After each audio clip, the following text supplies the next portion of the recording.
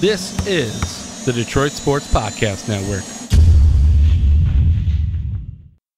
How much of all that, development and taking things more seriously, being more professional, this season, how much was that just you wanting to do it and you maybe hearing whispers, critics, things of that nature? No, I think for me, I'm a type of person, like the year I had last year is not who I was. That's not the player I'm supposed to be. That's not the player I'm supposed to represent for the city. So for me, I took that slap on the wrist as it's time to wake up. Like there's no time to bullshit, no time to mess around, because everybody's window is short in this league. You don't last 20 years. You got a certain amount of time that you're around. So for me, it's to take each and every day as serious as possible and just be the best I can be.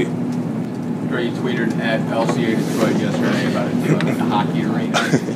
Was it kind of tongue-in-cheek, or is it when you guys get down there you feel like probably it'll feel a little bit closer without? No, I went down there a few times and I just felt like this was a lot of hockey stuff, and I'm like, damn. I mean, I understand we're sharing this mainly arena, but throw a little somewhere, just randomly throw a spot of this Pistons stuff anywhere. But that's obviously not my place to say that. I was speaking off emotions of me just being down there and seeing that, and I felt like us coming to a new home, I felt like it'd be more welcoming, in my opinion. But maybe I'm looking at it at a wrong angle because everything is not done yet.